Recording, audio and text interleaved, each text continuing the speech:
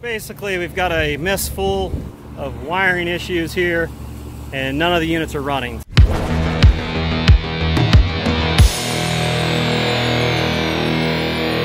Alright, so we got a little weird one here. Basically, every one of these units are not running. And I've checked the fire alarm to make sure that it's not triggered, and it shows to be clear. So we're going to go in here, and the thermostats are on, make sure the programming's right. I've never been here. So they got a funeral going on, so we're going to check that first unit over here and see what's going on, what's not getting power, whatever. Electrician's already verified it has high voltage. Okay, so I open it up, and just sniffing around, I can smell, you know, electrical, but we've got a light down here on bottom. And I don't know Trane's number system here, but these are new thermostats, so I don't know. Maybe they didn't hook up Y, because all I see is G, R, and W-ish. I'll have to go back down and double check, but I'm pretty sure. Actually, I'll check voltage. I know the one thermostat I looked at actually had the terminals hooked up. We'll see if we have power on there. And this looks fairly newer, so they've had to convert this to one of those interface boards so they can run with a regular thermostat. I'm no Trane guru. P7 is probably a plug. J1, 9. I would assume these are the numbers, but I think I might be wrong because they don't correspond with these. The 7, which is the G, until you go to 3, 3 and 5. So these must be out here, because over here these don't correspond with it, so it must be this one here. So these are the ones we need to look at. So 5 and 3, which looks like they did that. 5 and 3 are your W. This thing should run the compressor.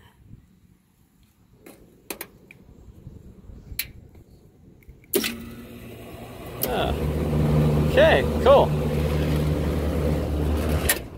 And I seen a little bit of a spark here, which might be why I was smelling something. Oh yeah, look at this. That just really seems loose. I think that's where I seen the spark come from. You can see there's corrosion in there. I mean, you run copper into aluminum, you're going to have dissimilar metals that are going to corrode. So, we'll verify the power is off. Once again, as always, if you're not a trained electrician or technician in the HVAC field, do not do this at home. I do not want to be responsible for you blowing your hands off and killing yourself and whatever else. So the unit is dead to ground in between the phases, so everything is dead. So now we can go ahead and undo that with our uninsulated Allen wrench screws, and we'll check those wires. It looks like it's fine to me, so we'll just tighten these up. They're probably a little bit loose. We have to clean those wires up. Unfortunately, we're going to have to work rather quickly, so we don't have a lot of time to make things perfect because the rain is very near. So we pulled the screw out, cleaned that up with the wire brush that I use for pretty much everything. We'll do that to the other terminal. Here's the carrier unit. So I got the smoke alarm cut in there. And here's the wires for the air conditioner. And the J controller has an outdoor sensor error, which is great. Looks like that didn't get hooked up. That's great. Oh, and it's even better when we just hack wires together, multiple different colors. I love it. So I just checked voltage on the yellow. Got 23 and some odd volts and 26 or something on the blue one. So there's Y1 and Y2. We'll get this hooked up, see what she does. So both of them are running. We got some sweating going on, which is a good thing. Hooked our W back up there. It's getting windy up here. Sorry if it's screwing up the audio. Let's see if we can erase that. Double check set points. Mixed air temp 53. System setup. So we're going to get through some of this stuff here. And then jump over to some of these other Trane units over there. Hopefully it's all the same issues. And just because it's new, don't jump on to the next thing. That would have probably be why my compressors kept dropping out. Yeah, she was probably starting to go off on freeze, or it was dropping out a mixed air temperature sensor because it was so slowly moving. All right, so we've got that corrected. The dampers could open up just a little bit more yet, And we checked the filters. They're okay for now. They're just the standard ones that come with it. Go ahead and adjust that open just a touch more. Okay, it's hot out here, and it says it's economizing. Occupied, yes. Y1 on, Y1 out, no. 2 on, and out, no. So we need to find out what our outdoor temperature is. Mixed air temperature says 72. That's like the last thing we really want. Outdoor air temperature says it's 50 degrees. Maybe that's why it was unhooked. That don't work real well. Okay, so that's an S-bus, which means it's communicating. They had it on outdoor temperature sensor. Would really need to be down here on the S-bus terminals. It's digital, so it figures that out on its own. So now the outdoor temperature says it's 81 degrees. Your mixed air temperature, which is 71, must be a traditional resistive circuit and not on the S-bus stuff. So that's accurate, so that's working now. Outdoor air humidity 65%, damper 12%, actuator position 10.5. So now everything should be fairly okay. It's just in wait mode right now.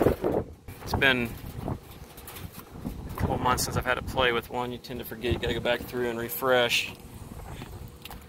Can't do 65 different things and remember everything at once very easily. So the damper technically is, since it's in stage 2, it goes to a lower setting, which really still isn't all that great. So we'll go to set points, go down to our minimum position for highs, 3 volts, 3.5 on the other. So we may take that up just a little bit higher. We try 3.5 also there, see where that puts us at. See if that opens up just a touch more. Because chances are, all those economizers over there probably don't work, would be my guess. And this must be in a time delay, because it knows the thermostat is calling. Yeah, see an S-bus. So and then you just pick what it is. Outdoor air, return air, a little better. Still not quite the 10% that we usually shoot for. We may use that for our minimum. There goes the compressors. We'll take the low there, maybe 3.75 for the low. Got to go down and double check some of this wiring on the stat, but that's going to get it cooler in there, and then I went over to the other unit to see if that's running, so we got to get the store back on. Alright, so we got that one done. Here's the next one. It's not hooked up either. What's kind of interesting, look at these resistors on here, how burnt they are compared to the other ones. Wonder if that's what I was smelling. They're definitely power resistors, but you can smell some stuff in here that don't smell real good. I love the way they wired the fire alarm. They're just breaking the contactor to the fan. They didn't kill the whole power to the unit, so if it ever triggers and it's calling for heat, it's just going to run that heat exchanger until it trips limit, or the air conditioner is going to run until it freezes into a block of ice. Granted, in theory it shouldn't do that, but that's not a good idea. I always like to break R at the transformer, that way everything shuts down immediately. Okay, so we kick it on and run it. We got 208 between all 3 legs. Doesn't run. No 24 volts here on our terminals. Come over to our transformer, we got 24 volts there. Come over to this big power transformer, nothing coming in, nothing going out. So, time to track down some more wires. Alright, so we got that one there running, and we wired that one up. That one's not calling, so it didn't run. This one here did. Went ahead and got these done first, because that one I'm on prior to this basically wasn't working right. So it's a lot like a test question. If you don't know what the answer is at the particular moment, just go on to the next one, then come back to it. So at least we've got 2 other ones done while we try to figure this one out.